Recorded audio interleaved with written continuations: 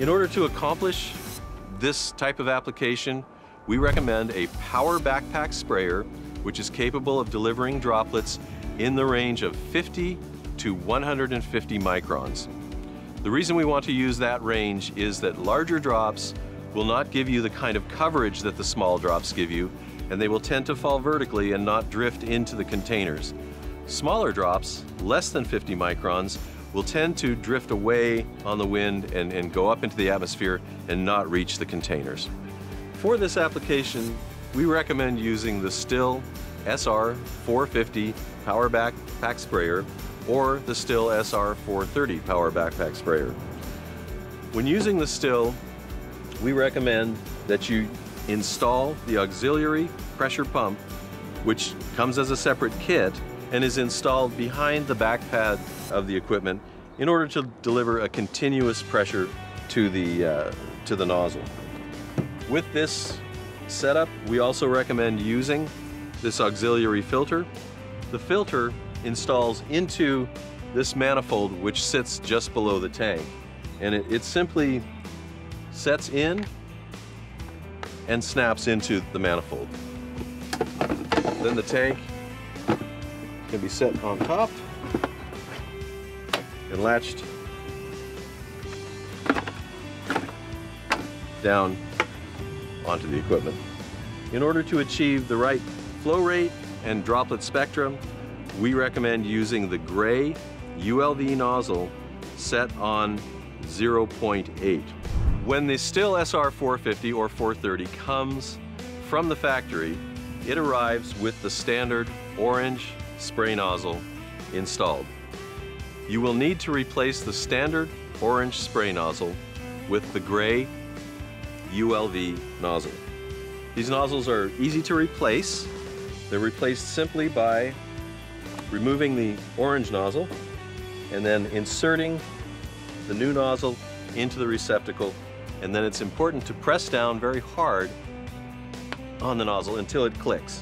Once it's clicked, it's properly seated and the O-ring will be in its proper place and prevent any leakage. Then the nozzle needs to be adjusted with the 0.8 setting to the forward mark on the spray wand. The Stihl SR450, with the auxiliary pump installed, the filter, and the ULV nozzle set on 0.8, should deliver your VectoBac WDG spray mix in the range of 400 milliliters per minute. We find that generally this results in an application rate on average of about 3 gallons per acre.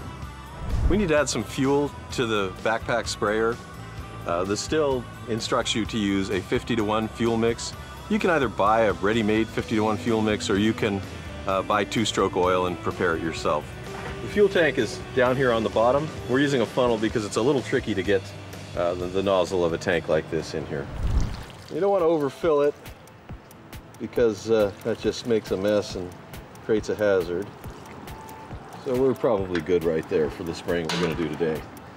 It's important when you set up the Stihl SR450 backpack to make sure that you have the tank positioned for liquid spray as opposed to granular spray. Now that's really not necessary with the SR430.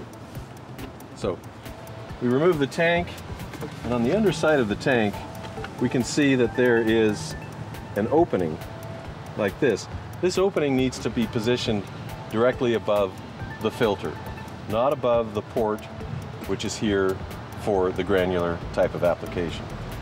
So we want to have this opening matched up to this port.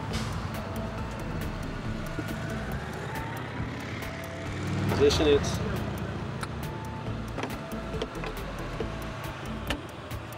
One thing that's also important to pay attention to is the controls of the SR450 backpack sprayer. There is the granular opening nozzle, which should always be in the vertical closed position. There is the throttle, which whenever you're spraying should always be in the full on and lock position. And then your liquid flow is turned on and off by actuating this lever here with your thumb.